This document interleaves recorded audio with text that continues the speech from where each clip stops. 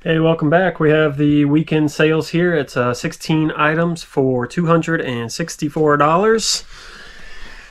So we will get to pulling some here. I think in the last video I said we'll see you tomorrow, but I forgot it was the weekend, so it's been a couple days. Let's do a CD, and it's $25.83. $25.83. Let's see. Ooh, it's 10 off. $25.83. Nickel Creek. Reasons Why. The Very Best. That's gotta be from the pallet buy. Almost. I think the pallet started at $26.40. Oh. What'd that sell for? It sold for $4.99. Nice. Then in B41 we have some vintage clothespin. It's like, where's B41? Shouldn't be hard to go in order, but good thing we found those other clothespins to do our storage with, because we're selling these now.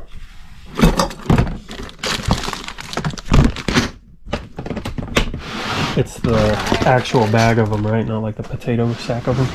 No, yeah, the actual bag. I was like, oh, you have clothespins, like, then you can use those, but now I sold them, so. I thought this was actually open. Oh yeah, it is. I think there's a couple missing. It says 50, but I think I counted them and maybe there's like 48 or something. Yeah, there's 48 clothespins here. So what those sell for? Otherwise they're brand new. But they have been opened here. For $8.49, but all in 1866. So yeah, I must have charged. Turn that on. I'm sure it's gonna go over a pound. I think I weighed it when I listed it, so. Oh, nope. Oh well, I overcharged on it. That's alright. And then in B25 we have the Ford emblems. B25. We have those in a bin now, huh? It's like a ton of them. Bought 2 pairs. Now whether they know they got 2 pairs or not, I would assume so. I don't know. I pictured it with 2, so yeah, let's put that back. I would hope that You got it. they know. But Also, if they paid that kind of money for just 2, then I should increase the price. there they are. I guess they have 2 Ford cars that need new emblems. And those sold for $47.58. Okay, we got these at the Highway 127 sale. It was like really one of the only buys. We bought a few other small things, but that was the Yeah, we really didn't know how to do the sale. It was our very first time, so it's like a white square on here. I don't know what it is. could plan better next time now that we actually know what it's like more now, and maybe do better at buying stuff. But yeah, that was one of our like only buys almost. Mm-hmm. It was the most expensive buy anyway, for sure. Yeah. But we're almost, this will be what we sold 3 pairs before this, so 5 pairs total. And I think it only takes like 7 or so to make our money back, so. Alright, what's next? CD $12.92. $12.97, sorry. Oh, good thing you changed your mind. That's what my finger landed on. Michael McDonald, The Ultimate Collection. Yep, and that sold for $4.99.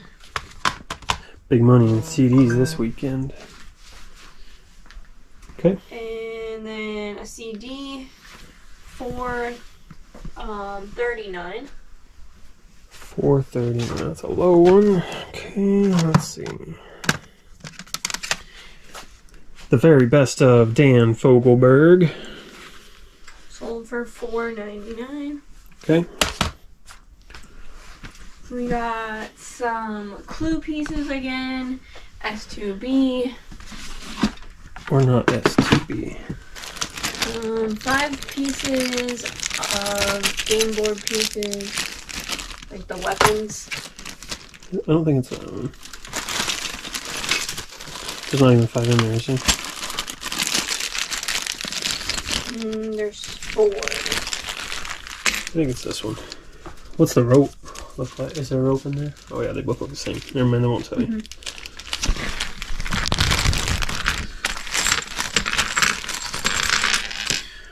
Okay, 1, 2, 3, 4, 5. So not the pawn pieces, just the weapons here. And that's from 1972 Clue. Just replacement pieces. I think there's 6 weapons total they're supposed to be, but it was missing one. So, what'd that sell for? Yeah, it says it's missing the knife. So, it sold for $4.24. Okay. But this was also something we just had sitting around forever, so we've made some Finally money broke down on the it Clue games. Well, there's only 2 listings left, I think, out of 6 or 7. One's the pawn pieces from the 1972, and one's the weapons and the dice from 1963. So. And then we have a DVD, 2168. That was from the pallet buy. Yeah, well, all the DVDs are almost from the pallet buy. We had a few others, but... Oh yeah, this was actually an okay one. When I listed this, I didn't think anyone would ever buy it. But 2 complete videos. Kalawai, I don't know. Hawaii's active volcano and rainforests of Hawaii. What'd that sell for? $15.99. It was $19.95 when they bought it in store, so... Well, they paid $21.22. Well, I guess they didn't get a deal then. And then we have a CD, Okay. $25.48. $25.48. Looks like Restless Heart, Greatest Hits, No End to This Road. And that was a $4.99 CD. The buyer also left us a note. They would like us to provide accurate packing, accurate protection to prevent the CD from being damaged. Yeah. So we will put it in a bubble mailer like we normally do, because that seems to be pretty adequate usually. Yep. Get a lot of good positive feedback for our shipping on CDs. It might just be generic though, I don't know. But nonetheless, we don't have a lot of complaints about them breaking, so. And then we sold some Hero Clicks. Oh yeah. So that's new. You guys get to see them sold for the first time. And we got a second row on the wall. Yep. It's really reflecty. Anyway. So in number order, There's some like black lines on here, some banding. I don't know it looks like why this thing's all. 351. Oh, the first one, huh? I don't know. Maybe. But only one guy sold out of there. We had 2 copies of that guy, and we just got one.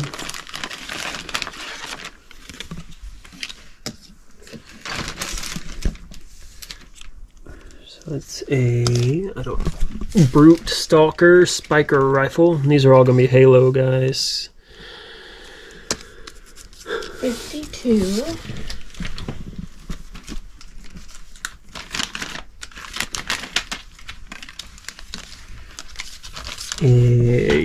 What is that? Sesa Refume with plasma rifles. It's got one broken off, so hopefully I noted that in there. I tried to. I know I did on a few of them, so hopefully that's one of them. What was that one? 352. 52. Yeah, it says it's damaged. Okay.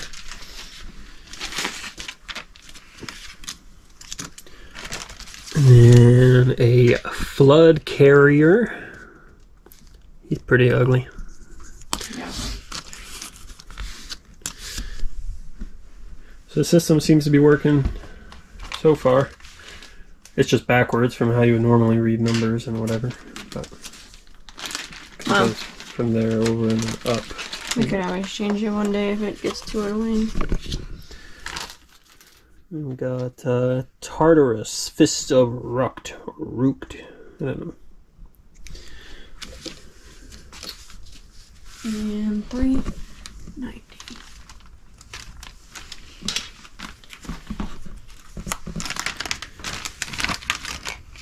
So it's a total of 5 figures.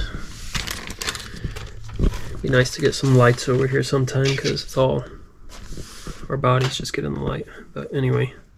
Yep, 5 figures you should have for $51. Yep, so those 5 sold for 51. So I don't know. They shouldn't be too hard to ship. We will see how that goes. Okay, we're back. We got a few more items. I guess I didn't really go anywhere, but I had to fix the camera because it was like banding and not focusing, and yeah, so hopefully it looks a little better now.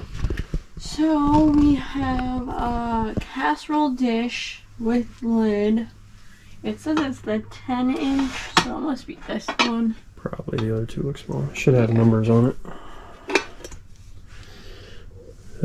P10B. Yep. 10-inch. Made in USA. Blue corn flour. And that sold for $15.16. We haven't had these for what, 15 plus shipping? Mm-hmm. We haven't had these listed like forever, but they've been around for a while, and now it's like the third pan or pot or whatever thing we've sold recently. So yeah, we got it at the very last auction. It was an auction only, but it was the last one that our favorite estate people do before they ended for the year, because they take a couple months off. It's nice to clear that space off up there. It'd be nice if those brown ones back there are amber sold, but yeah, those came from a garage sale. yeah, I don't plan on buying much Pyrex anymore. I don't know enough about it, and then they go expensive sometimes at auctions. So yeah, we have a CD 1478 and a DVD. Ramsey Lewis, Maiden Voyage and More. $21.99. Ooh, we can send that one in a box probably. And the last one is a DVD, $21.46. $21.46. Is it a $20 one too? No. It sold for $3. Big Business. Betty Midler and Lily Tomlin. That's probably a comedy. Yep, so that's all we have for this weekend. Alright. So we can, we'll try recording some of the shipping here. And, I don't know, see if you like it. We might do it every now and then, or every time, we'll see. But we'll do it this time anyway, so we'll be back in 1 second. Alright. So we start out by Sam takes her stuff, which is anything that needs polybagged, which is like 80% of everything we sell. So. Mine is the bulk of the shipping. And then even half the stuff I have to ship here doesn't take a whole lot.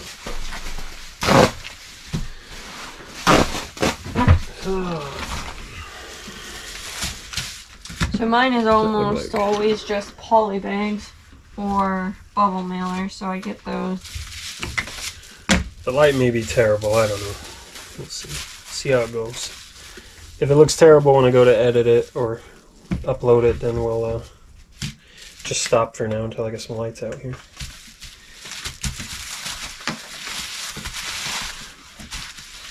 It's probably not necessary to bubble these, but I do. Normally people only buy one pair also, so it's a little less weird. But let's put them back to back. And then now their fronts can't rub on each other.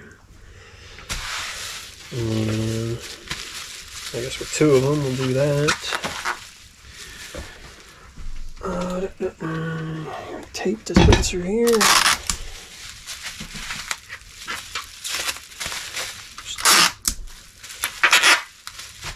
Tape them together. And we'll just send that out in a poly bag. I was debating on whether or not to send it in a small box or not, but it'll be alright. They're not going to get hurt. We like to do our shipping individually. Some people really like bulk shipping. Yeah, we don't like bulk shipping. I mean, I guess we've never really given it a real try, but just the idea of it. We're happy with what we do, so we're giving it a good try. And with both of us here anyway, Like right now, I can be packing up this stuff while Sam's getting that stuff shipped out, and then we kind of made it into a little assembly line.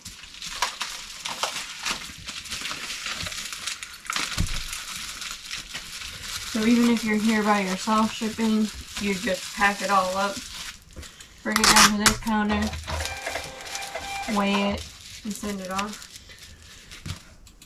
I probably use more bubble wrap on stuff than I need to, but little stuff, especially when it's multiple pieces like this, I like to bubble wrap it together. Now it's all in one, and then we'll just toss it into a poly bag.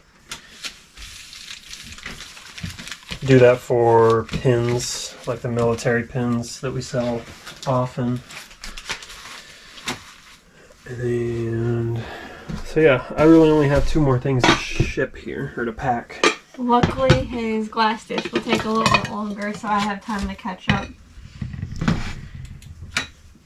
I have gotten positive feedback, I think, on the last 2 we sold, so they didn't break, so that's good.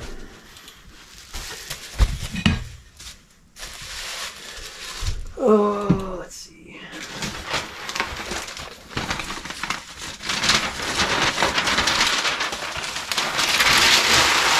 I had this camera set up on a box here, so it's kind of cutting out some of my normal space I would have, but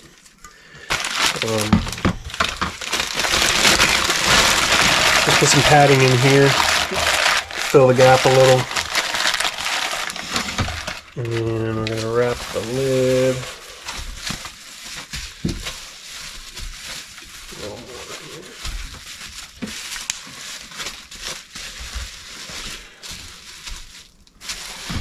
I just like wrap it once there so that it's not the glass up against this ceramic.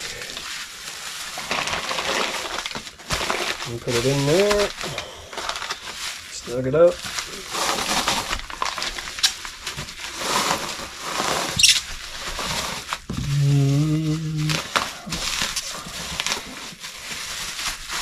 Put that there and tape it. And then I have, I think this is the small bubble wrap, or medium, I'm not real sure, I think it's small. And then I also have the medium. So I'll go around it once with that. Apparently I need to order another pack of that. This is my last roll. We don't use that one as much though, so. Yeah. And I try to let it get pretty low because it takes up, these rolls of bubble wrap take up a lot of space. We ordered it in a 4-pack, right? Yeah. Yeah, I just try to buy as much as I can in bulk because it's almost always cheaper. So. Here's how those Ford emblems turned out. Things rolling away here. Picking up my alien. I'm trying. Alright. So we went one way with the small bubbles. So now this side's got some padding, and then we went the opposite way with the big. And now, oh, this is the biggest one we've done recently. I don't know if it'll fit in this box or not. This is a 12 by 9 by 6. Oop, nope, not gonna fit there. So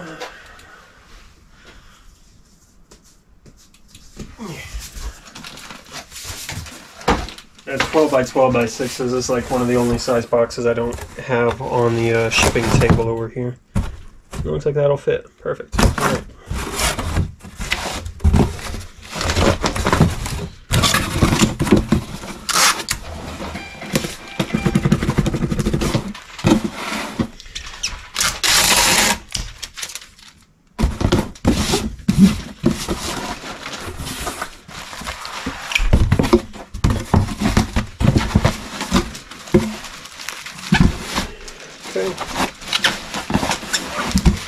So since there's some extra room in there, now this white packing paper is actually packing paper from when we moved, and we just kept it all and flattened it out. And we are running low now, but it's lasted us 2 years, so... They apparently use a lot of packing paper when they pack your house up. Yeah. And then stuff still gets broke, so, you know. But I do have a roll over here that I paid for, because before I ran out of this stuff, I wanted to know if that was the right thickness that I'd want. Because we have some thicker paper too that we got super cheap, but I don't really like it. It's heavy and it's hard to crumple up, and I guess you use less of it, but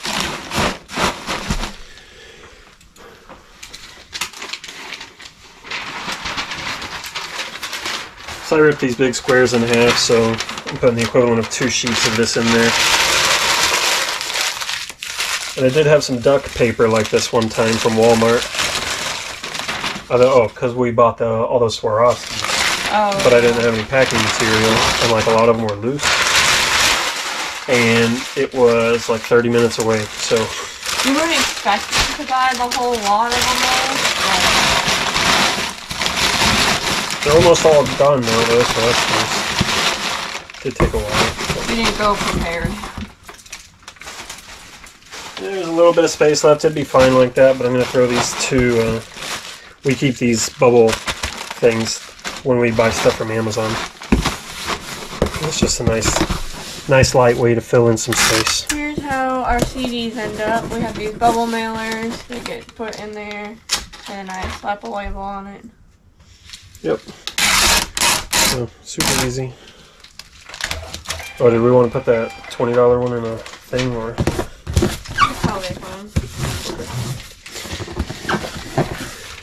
It's a debate sometimes on what price cutoff we use. The cardboard I have here, I'll show you real quick. We got these. They're actually like DVD mailers, I guess, but it's perfect for a CD and 1 sheet of bubble wrap, and the bubble wrap just fills in 2 edges. So sometimes I'll do it for them if they hit 20 bucks. Usually like 25 or higher, I guess. I do it all the time, so there's that. Pretty secure. You can hear a little bit of movement, but it'll make it. I don't know what box this is. This is I think this is a Boxery. The Boxery box, 12 by 12 by 6. Their boxes are alright. They're just a little more expensive. Supply Huts are the cheapest, but they also feel the cheapest. I don't know exactly how I'm going to do these. I think I'm going to wrap each of one of these in like a little bit of bubble wrap, and then I'll put them in a box with some paper padding around the group of them. And I think they will make it fine. Some of their arms and weapons and stuff are sticking out, but once they're in the box and the bubble between all of them, I think they'll be alright.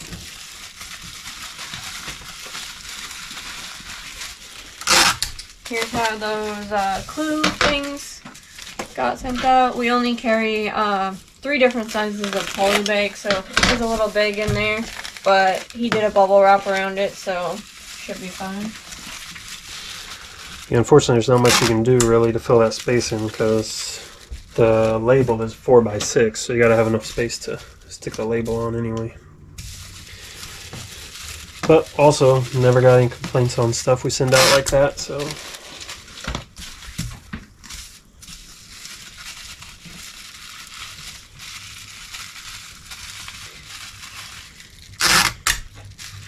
Having these little strips of bubble wrap that I cut for certain things around is kind of nice, because I often need them.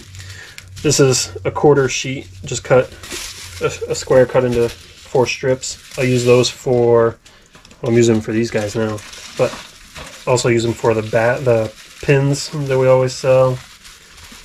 They just get wrapped up just like this, and then thrown in that white poly mailer that Sam just showed you. So this is how I've done figures in the past. I'll wrap them in one more piece right there all together, and then put them in the box. Here's these are DVDs. They go in the same bubble millers as the CDs. They just don't get folded as far.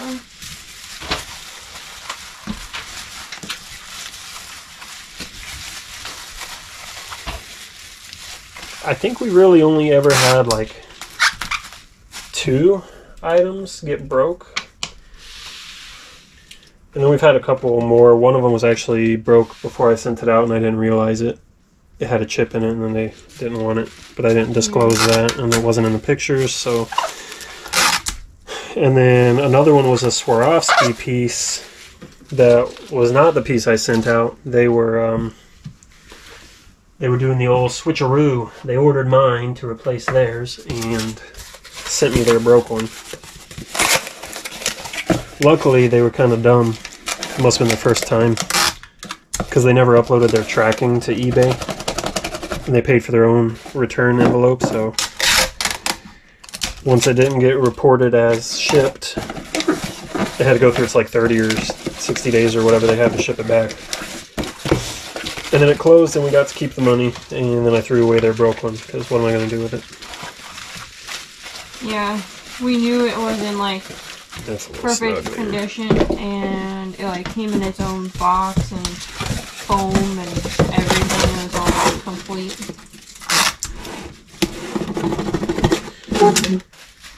You do have to be careful buying the Swarovskis though, because they're old and glued together. So we have had their like glue let go. Yeah, that's true. I guess that one was messed up to start with, but that was another one that got damaged by the time I got to them. But it wasn't really damaged because it was clean breaks where the glue was, so. It's not even a break, the glue just like wet.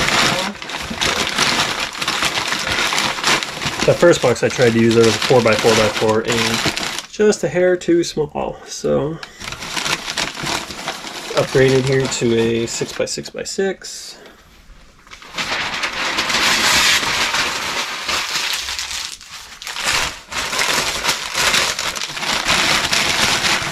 Spacing. So I don't know. A lot of our feedback is positive and mentions the good packing and quick shipping. So like I said, I don't know if that's just generic or if we spend too much money on all our shipping materials to make it nice and safe, but I'd rather make sure it gets there. There's the Halo figures all in one box, nice and secure.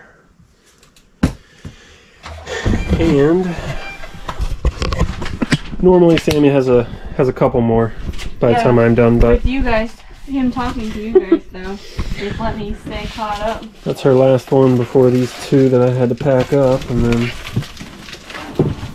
well, they both took a minute. There's a little extra work anyway. But.